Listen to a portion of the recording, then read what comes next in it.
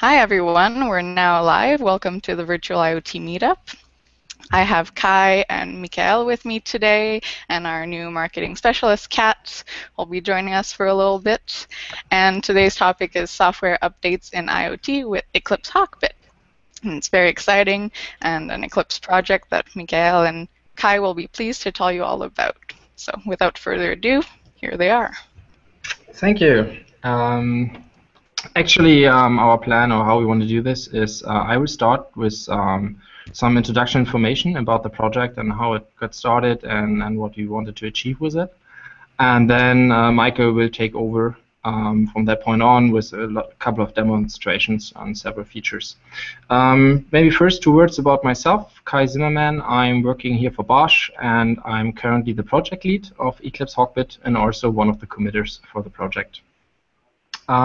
So let's come directly to the topic. I guess Michael will introduce himself when he takes over. If that is okay with you, Michael? Fine, go ahead. Okay. So software updates in IoT and Eclipse hawkBit. So what we did with Eclipse hawkBit, or first we start with a general definition. It's actually a cloud-ready service that allows to perform domain-independent backend or domain-independent software update in the IoT context. So what do we mean with domain-independent? What we have figured out over time doing IoT projects over here is that from the backend perspective, software update is relatively equal between the different IoT domains. So coming from automotive to industry, smart home, energy, what have you. While software update in IoT context is very different on the different kind of devices. So as you might guess, updating, let's say, embedded control unit or embedded device just with one firmware is completely different from updating a vehicle. A vehicle, for instance, has dozens of devices inside. It has firmware scenarios by means of basically the operating system of every single device, has App Store-like scenarios with additional features that you might want to update on the vehicle, etc., etc. You might even have the requirement when you're updating multiple devices that you have a kind of transactional scope around those. And again, on the other side, very simple scenarios. So as you might guess, on the device, or on the virtual device, if you will, it's very different, the update.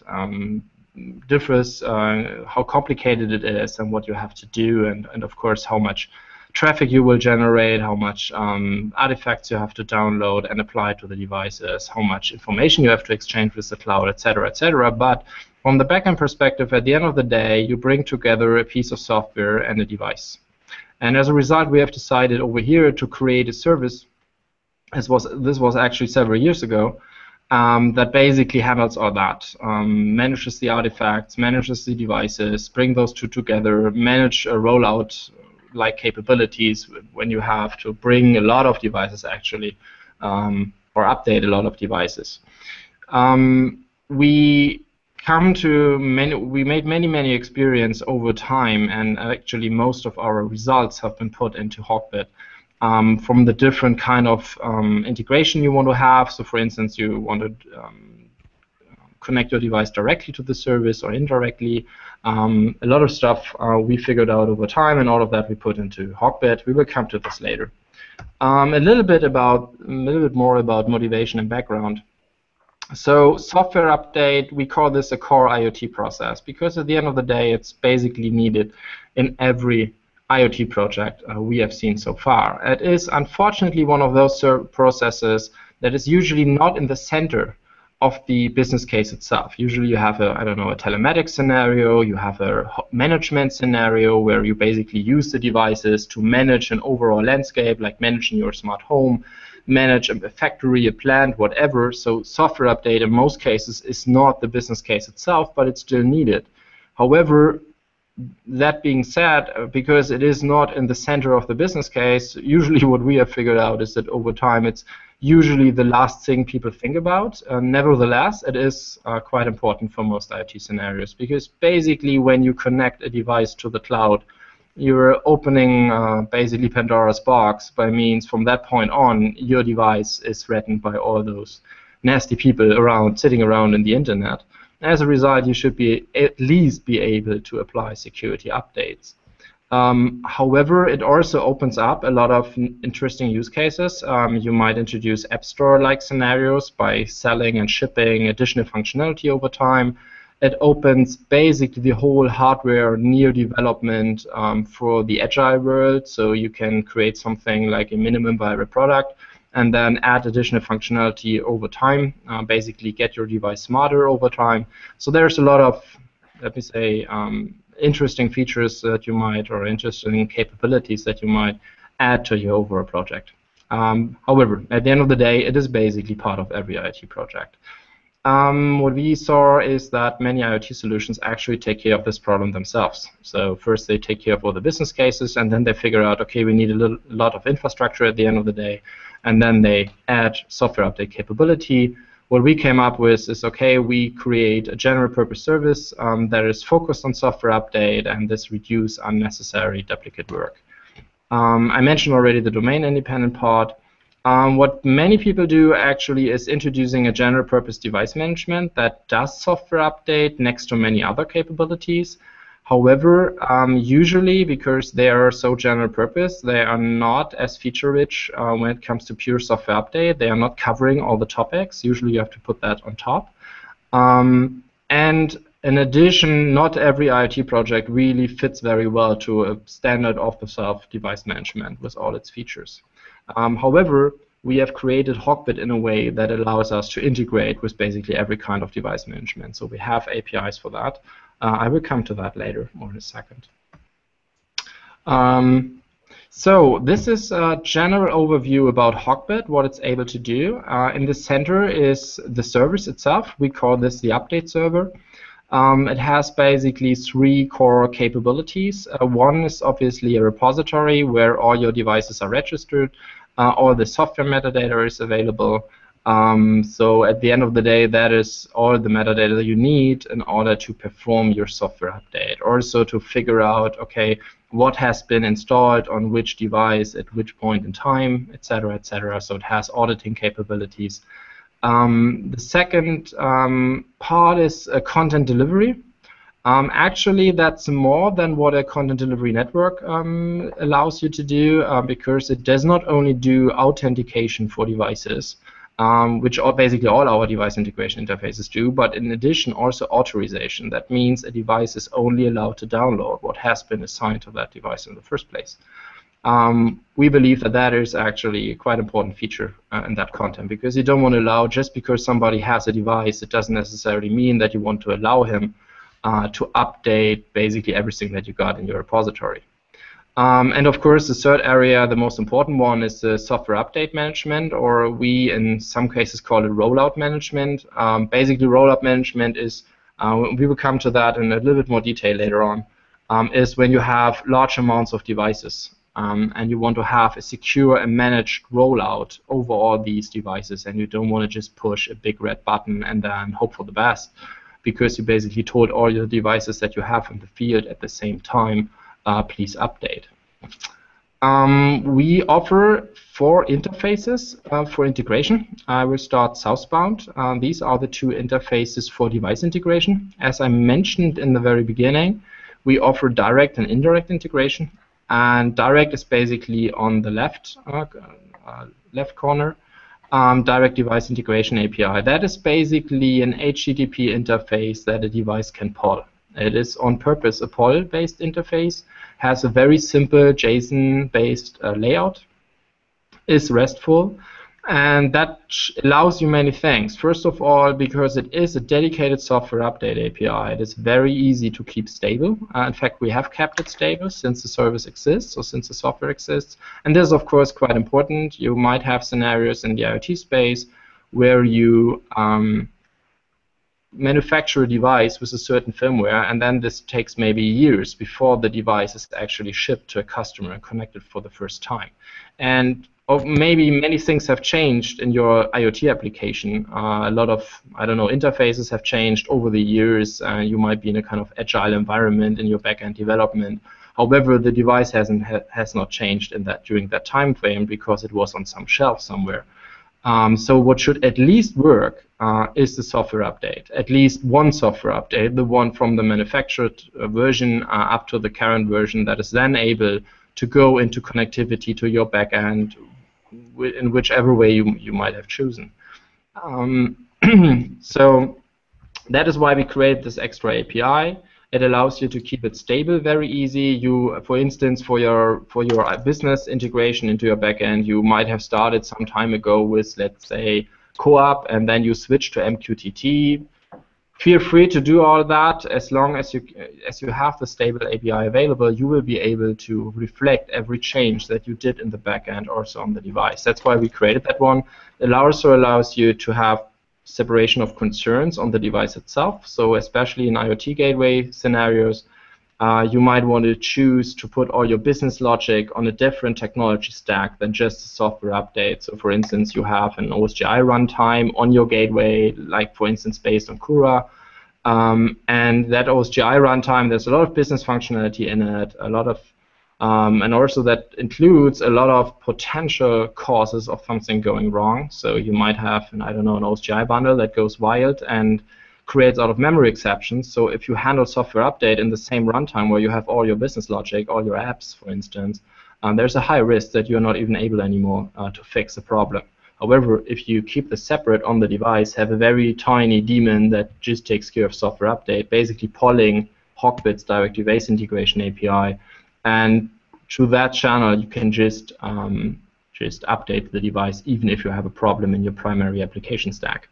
Another big benefit of having a very simple REST HTTP JSON API is even if you lose your entire backend, I don't know, your database just went to hell.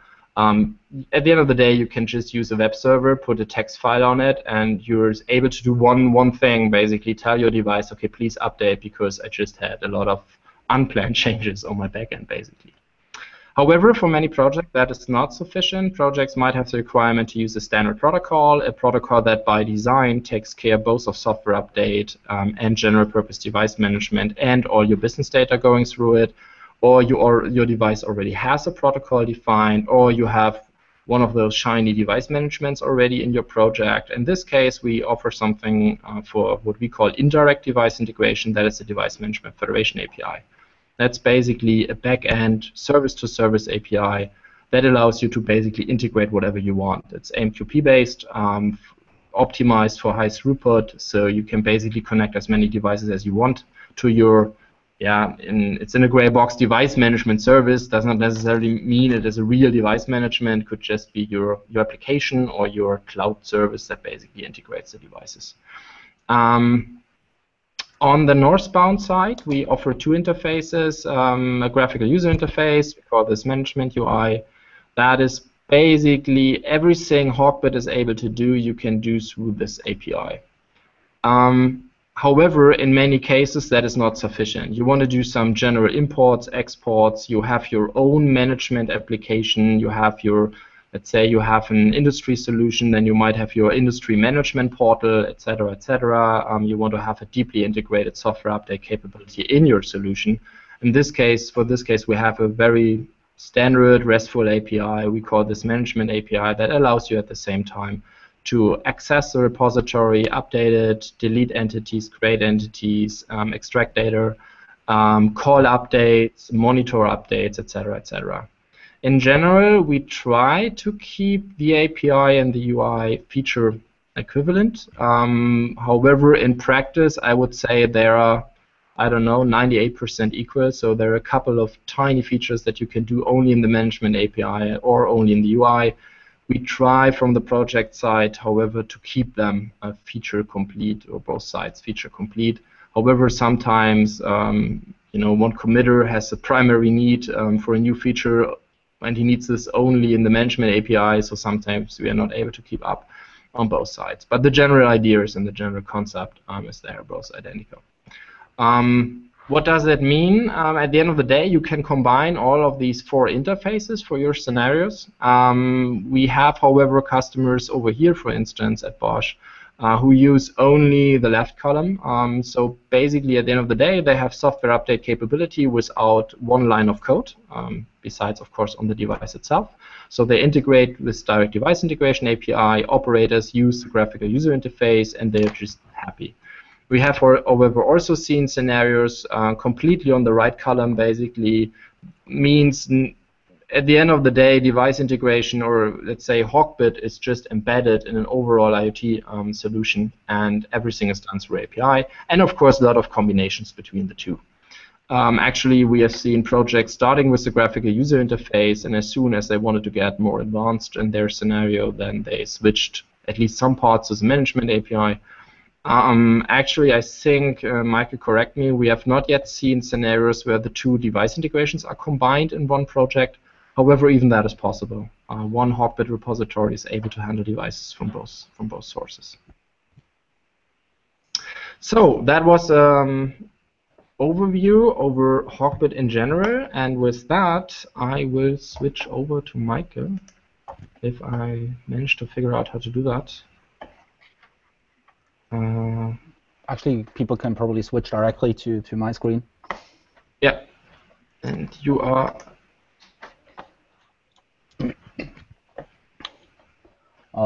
So I just will take over from here. So 2 sentences on myself. Kai already introduced himself. I'm also with Bosch since 2010. I'm working here with Kai Zimmermann together at our Bosch IoT rollouts, and which is basically hawkBit, the hawkBit update server on the open source project. I'm also one of the committer with Kai Zimmermann on the hawkBit update server. Yes, so Kai already showed some overview and already introduced hawkBit in general and give some basic introduction. And I want to just keep continue on giving you some basics on hawkBit itself, and then join into some live demos so you can see hawkBit a little bit in action, have some fun with it. So first, one of the basics we implemented in hawkBit is actually, most of the people think that only a software update could be a single file, so you just want to copy a file from A to B. This is maybe sometimes sufficient, sometimes is even sufficient on a very dumb device, which just needs a file from A to B to copy there. But in hawkBit, we want to provide more metadata on a software update, and we want to keep in a revision so you can see which software is installed in which version. So you can encode everything in a file, but we said, okay, we have a more flexible way also in the UI, you'll see it later, to enter metadata for a software update. So everything is based, it's not a single file and update. We collect files together to one software module, because one software update could be on several files. Maybe your rollout, your update on the device needs an OS or needs an application stack, an OCI container, even needs a runtime. You can zip them together to one big zip file, and your client device needs to extract all of them together. But it's very easy if you could just have the OS software module and your runtime software module and even your application stack in different files and put them together on hawkBit. So we came up with the idea that you can put software modules, you can give them a version, you can give them a key, so you can look them up on your device and put them all together logical-wise on hawkBit to one distribution set. So one distribution set could contain a lot of software module, and these software modules can be based on different files. For example, also on diff files. Most of the people have also diff files. So if they don't want to use the whole full update, they have from one version to another version different diff files. So we came up with the idea to pack everything together, and one update in hawkBit is always a distribution set, which is based on different modules or different files. You will see this one later in the demo. So this is one basic concept behind hawkBit, which is based on all the software updates within hawkBit. The next thing is, if you want to update lots of devices, you need a very smart and intelligent way to find out the targets you want to update, all the cars or all your sensors, and you don't want to update all in once probably. So the next basic concept we came up with, you want to have kind of a rollout management. And if you think about IoT and everybody's talking about millions and billions of devices, nobody can handle like software updates. You need a good monitoring and a good rollout management, which reduces your bandwidth, for example, for download. Not every device can download at the same time. So what you need is actually you need to group them together. And for example, if you do a rollout and your group is failing, you don't want to continue with the rollout because maybe you have a problem in your rollout or in your release. And this is what we also handle in hawkBit itself, and you'll see it in the demo later on that we can managing rollouts and creating rollouts, and you even can monitor them. So what's the progress of my current rollout? What's in the group? Which sensors or which devices gets updated? And this is a common functionality which every IoT domain and every IoT business domain needs. This is the common functionality we can put together in hawkBit because everybody needs this kind of feature and everybody is asking for this kind of feature. And you can imagine you can implement a lot of features around this basic idea to manage large rollouts. So we came up with the simple version of it, and basically step by step want to extend it with more functionality. So these are two basic concepts behind hawkBit, and I think the most interesting thing and the most fun thing is actually the demo. So I think we just jump into hawkBit directly, and I've already running a hawkBit server. So everything what you see in the demo now, just want to infer, this is all on the hawkBit open source. There's none locally, none customized or everything. Everything is plain hawkBit, and you can find it on the GitHub hawkBit website. And you can also try out the sandbox, which looks very similar to what I'm showing now. You can try it out. You can clone and run it by yourself. This is all done in the demo now. So first of all, if you run hawkBit, so I'm running it on my local machine. If you run hawkBit and you log in, this is the main screen. You see first time, and as you can see, you have some views. We'll come back to them later. You see the deployment management, and you can see I don't have any targets. So what we came up with is in the hawkBit itself, we also created a simulator, which is making it easier to understand hawkBit and to play around with hawkBit. So I've also started the simulator for that. It has a little UI, and the UI is just for example, and it's all in the hawkBit example code. So what we actually can do, and Kai already mentioned the two different APIs in what hawkBit supports. It has a direct device management federation API, and it has the direct device interface, which is basically HTTP based, which Kai already mentioned. So interesting wise, I'm just generating some targets so we have some fun to play around with. Everything is running here locally, and we can just generate them in our generator. And they're already on the UI, so we have some targets to play with. The simulator is actually kind of nice. You just drag and drop some software updates there, and he always responds and installing and downloading software and pretend to install something. You can learn a little bit about how the APIs is working and how hawkBit, the UI, is working as well.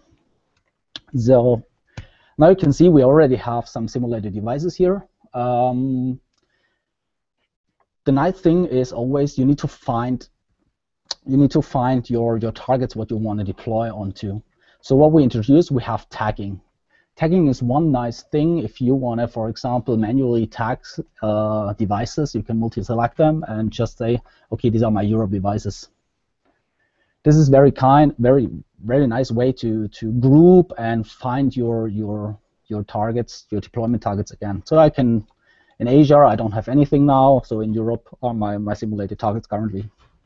So this is one thing you can find your targets again for deployment.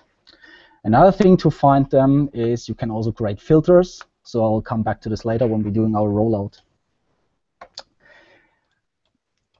The next thing is you want to deploy software on it. To deploy software on it, we have this model about distribution set and software modules. So all you can find, I already set up a little bit, so we are a little bit, don't need to enter so many metadata. So what you can see, I already created software modules, and these software modules have a zip file on it. And the zip file is nothing special, and the simulator is don't care about really the file, what's the content about the file. So I created 2 software modules in 2 different versions, and they have only 1 single file in it. So there's no diff file in it, nothing, no OS system or Linux system, no runtime. It's just a single zip file for easier demonstration. The other thing is, hold on. I created 2 distribution sets, which containing the software module we've seen before in the slide about our model, about the deployment model. So our distribution set is also very simple for our demo now. It's like we have 1 distribution set in the version 1.0.0 and another distribution set in the 2.0.0.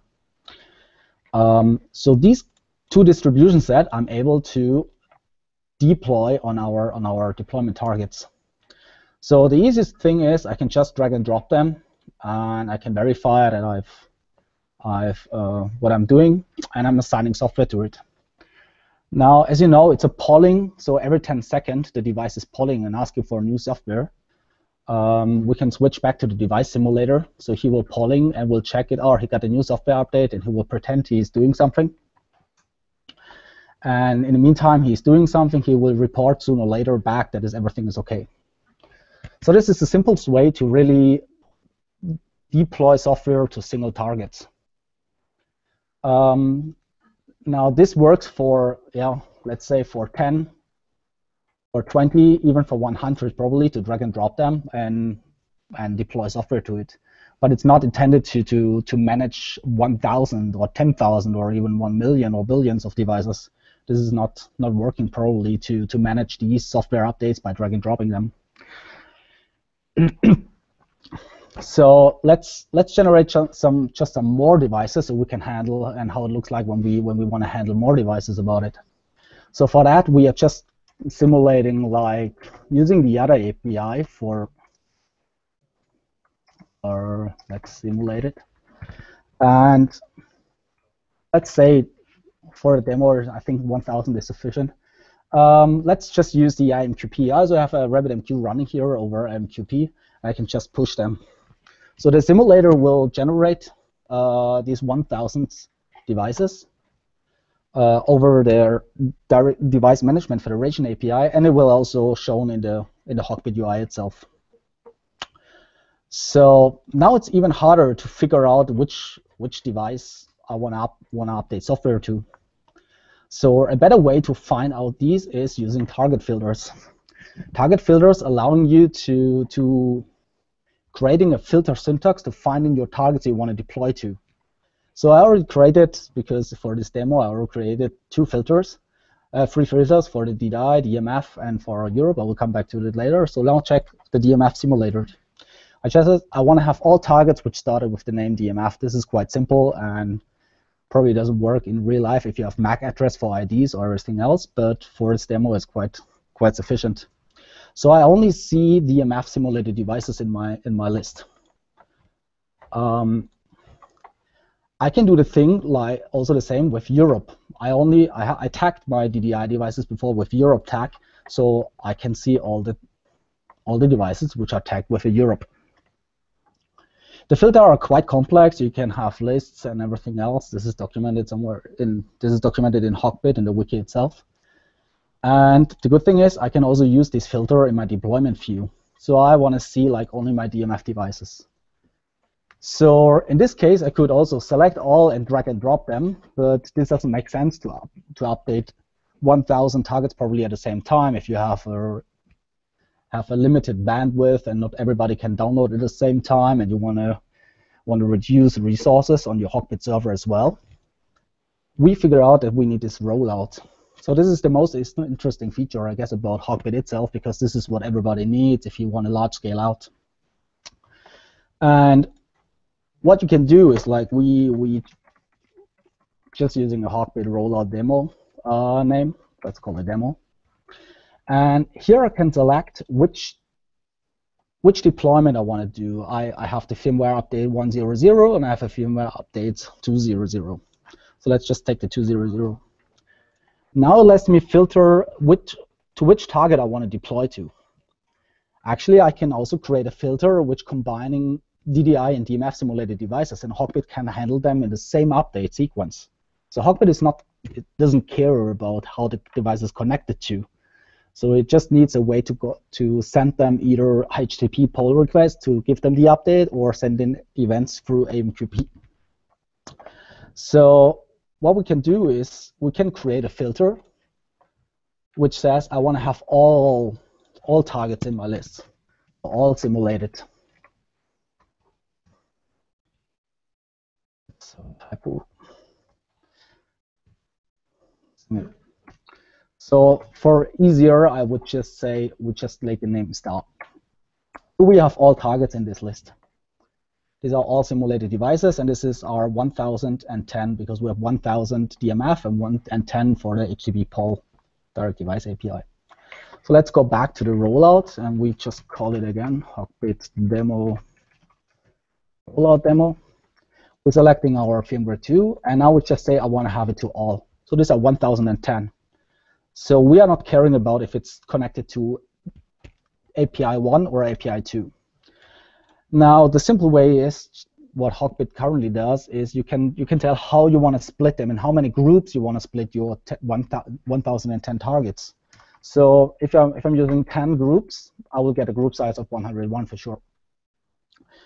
And the cool thing is you can also say when the group should be finished, or would be like, imagine you have 1 million targets and you have a group size of 1,000. You don't want to wait until the 1,000 are completely finished, probably. You want to set a threshold when the next group can be started. For example, if 50% are okay in a rollout, in a successful update process, you can already start the next group and have 2 groups in parallel, for example. So I do it a very, very low, so we can see maybe that many groups are started at the same time if it's fitting in the schedule currently. And the next thing is you can also tell him, like, if there's an error threshold, if software updates are failing at a precise percentage, you won't probably stop the whole rollout or pause the whole rollout. Because if you have a group of 50% failing, it doesn't make sense to continue this whole rollout, because it will keep failing your devices, and your devices maybe break. So you wanna protect the other devices which didn't retrieve the update yet. So I know that our simulator won't produce any errors. So I will just set it to low. Can also do it to 0 because the simulator won't produce any errors currently. So for that, I can create the rollout, and it's asynchronously creating all the targets and all the groups. This is a live demo, and I screwed something up on my local PC. I'm not sure why, but you will see in the sandbox it's correct. So sandbox is working, but on my local machine not. I'm not sure why this happened. It's a live demo. So what I can see all the groups, and he scheduled these, and you can see currently the groups are created. Little bit random about what the grouping is, so we are working on that. You can maybe select the grouping a little bit more detail, what kind of groups you want to build on. So what you can see in one group are DMF and DDI devices. So hawkBit just put them together in a group, so 101 as he said, together, and all groups are ready. So the nice way thing is now I just start the whole rollout, and this is the most interesting thing about starting it. And as you can see, it already starts. So 101 are already in progress, and 909 are waiting. So this is the next group he's waiting. So after he reached the 10% mark, and the scheduler kick in, you will see that another group will start it. So that's a cool thing. So you can now check what rollout, what target already received, and which one already is okay about the rollout itself. And you can so manage a large-scale rollout of thousands or millions of devices by selecting target filters, which target group you wanna update to, which deployment distribution set you wanna deploy on these devices, and monitor the whole rollout. So we can also check in the simulator itself. As you can see, he will doing updates and retrieving updates, and just sending OKs back. So this is what all the rollout is. So I think we don't need to watch the whole rollout until the 1,000 devices are finished, because probably take a little while. until the simulator will update all these devices, because he's faking download and taking some time. So you can see also everything here in the deployment view as well on a single target, which action is in progress. And we can also check action history, which is very, very useful if you have a single target and you want to see what happened on the target. So you can see devices are able to give feedback on each action. So if your devices is doing like downloading, installing, and swapping and everything, he can give feedback to the hawkBit server, and you can track all this feedback in an action history. And we keep this action history for each devices, and you can easily check the history. Why was it failing? When was it failing? And the device itself can also put messages in there. So what it's actually doing. So our simulator is not providing that many messages, but sufficient, I think, for the demo. Like he says what he's downloading and where he is downloading, and he says, okay, the simulation is complete. So then the whole rollout is then complete. So this one you can have for each device. You have an own action history, which looks for the simulator always the same. But it's very, very helpful when you need to invest why this device is maybe failing. It's good if the device gives a lot of feedback, so you can see it in your rollout or even on single targets. So this is actually you will find out many other small features here and there, but I think this is the general overview about hawkBit and how hawkBit works and how you can maybe use it and check it out and play around with. I really need to encourage you to try out maybe the hawkBit sandbox, which is referenced on the GitHub project. You should definitely try it out. You can try out the DDI API, the HTTP, and you can try out the UI as well. You can play around with. And I think that's done for the demo. And maybe Kai want to finish up with the slides. Yep. That sounds good. So let me share my screen again. So Michael went through this, basically our data model, rollup management. However, even on his browser, for whatever reason, you couldn't see the bars moving. But anyway, hopefully you got the idea. Maybe one last words or a couple of words, a sentence before we come to the end, and maybe can start with questions. On the GitHub page, next to, of course, the entire code base, you find also all the links. Maybe if you want to chat with us on Jitter, the project homepage, of course, link to the Bluemix, to the sandbox that Michael just mentioned. Unfortunately, we can't provide DMF access because the sandbox runs actually on Bluemix, and we don't want to open up currently the DMF by means of our AMQP account to everyone. So unfortunately, you're stuck with just DDI, but I guess it's a good use case and good sandbox anyway.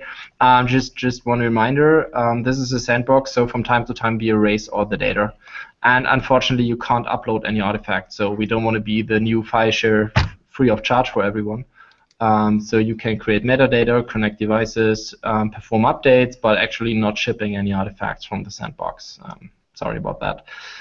Also, I would like to draw your attention to the wiki. We currently maintaining a wiki where we basically try to explain all the concepts about hawkBit directly on the GitHub page. Here you find information about all the APIs, the data model that Michael explained briefly, overall architecture. This is far from being complete, but it's an open wiki, so please feel free to provide anything that you figured out yourself. We, in addition from the project team, will also try to provide more information over time and also share our ideas about future concepts.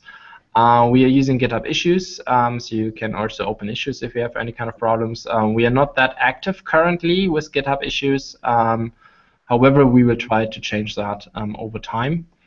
And we also intend to invest more on the project homepage. So primarily we are living in GitHub right now, but we also want to use, of course, the Eclipse infrastructure more. Concerning releases, and then I'm basically finished, we still are in a very early phase of becoming part of the Eclipse ecosystem and processes. We definitely want to create a 0.1 release, which is actually already branched away from the main master. So the main master, we are working towards 0.2, especially around rollout management, and we also do quite a lot of refactorings to make the code easier to maintain for the community. While on the other side, 0.1 is basically the initial contribution from Bosch. And then we will try to get milestones out as soon as we can. We try to keep the master clean. You should always be able to build and run it. However, sometimes we make a mistake. Please feel free, contact us on Jitter, create a GitHub issue if you have any problems with compilation or trying the system out. So I think that's everything from my side. Michael, final words from your side? Yeah, I think we are very happy if somebody wanna come in touch with us on Gitter. Is quite some chatting sometimes, and also on issues. We're happy to answer all questions we can answer, and yeah, really happy if somebody come up with good ideas or maybe even contributions. We're happy about it. To discuss also on the community what scenarios I think we didn't came up with and didn't cover yet. That's great. We'll put those links on the meetup page if anyone's interested, excuse me, and we can also tweet them out. It was a great demo and overview. Thank you both so much. We actually have one question from Twitter, so I'll ask you now. Does hawkBit plan to provide integration with Eclipse Lesson in the future? Yeah, should I take that one? Actually, this is not the first time we are asked that questions. Lesion is actually provides a general purpose live M2M interface. That means through Lesion, you can basically do software update, but also all the other stuff that live M2M does. So if we integrate or embed Lesion directly into hawkBit, it basically means with that link, you can do only software update, not all the other things. That's why we believe what should be done is you take Lesion, the Lesion library, integrate it directly into your application, and then just use the DMF uplink to hawkBit for the software update part. In fact, I think that's not a secret. That's exactly what Bosch did. So we are using Lesion in combination with hawkBit exactly that way. We have no plans to open source that because I think it makes no sense. It would, again, only allow you to do software updates through live M2M and nothing else. That's why we believe it doesn't make much sense to open source it. All right, thank you. That's it for questions. Everyone, you can always ask us questions on the meetup page afterwards, or on YouTube, or even Virtual IoT with the hashtag on Twitter. And we will see you next week on June 2nd, actually in 2 weeks, for bringing OSGI back to embedded devices. And we're very excited. Benjamin should be back then. Thank you, Kai and Michael. Yeah, thank you too. Thank you, guys. Thank you. Bye. Bye.